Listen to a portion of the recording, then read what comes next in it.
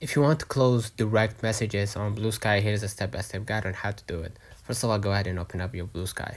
Click your DMs at the bottom middle right here. You're gonna see your messages. Click the filtering button next to the messages title at the top right. And you're gonna see right here, allow new messages from, you can adjust the settings for your DMs. If you don't want to receive messages from anyone, just go ahead and hit no one.